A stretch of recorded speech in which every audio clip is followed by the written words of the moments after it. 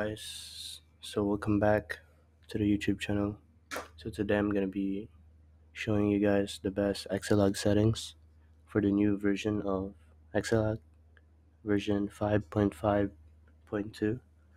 So this version, it's completely different from the other one because it has a lot of features like this pose right here and some guides step by step, but let's get right into it. So first thing, let's go to general settings, and for you it's gonna be on here, so just follow my settings. So turn this off, start automatically.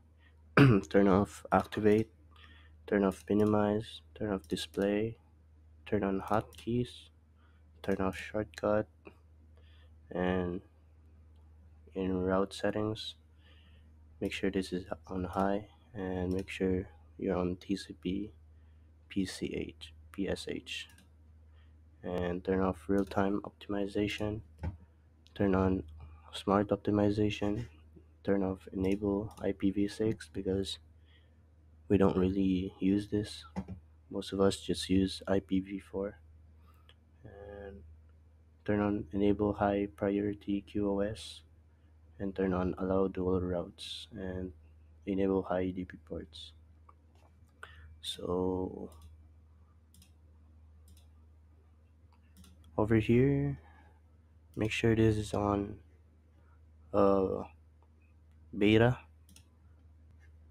and that's about it.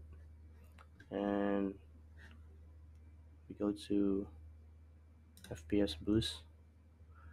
Alright, so FPS boost, we turn on set maximum processing on, set minimum.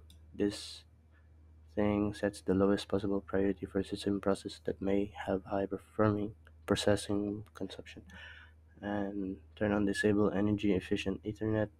It reduces power consumption and gives you lag. And turn on disable game bar. This also gives you lag, latency, or higher latency. It disables game bar and game DVR features for better performance. Don't turn this on. That's set to disable on default, so just leave that be. And so it's this, disable that, and we go down and disable Windows performance. You enable this. It requires you to restart, so just do that after this. And this one also, enable that, disable superfetch, disable Windows search. And for you, you should enable this, but for me I don't like it because it consumes too much power. So after we're done with that, we go to connections, and for you it's gonna be blank here, so just search up Fortnite like that, and click this one. Don't choose the automatic choice if you know the server that you're on. Just go to manual choice. For me, I know what server I'm on, so it's Asia. And after you click your server, go to advanced settings, and here you can see the TCP routes and UDP routes.